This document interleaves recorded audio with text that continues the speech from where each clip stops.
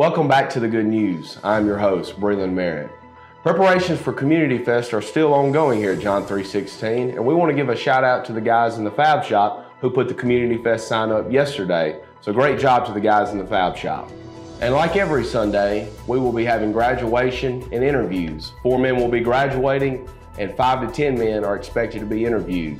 Please pray for these guys as God is doing a mighty work in all of their lives. And as we continue to highlight National Recovery Month, please be sure to check out our Recovery Month testimonies on Facebook and YouTube. My name is Travis Taylor. I'm 19 years old.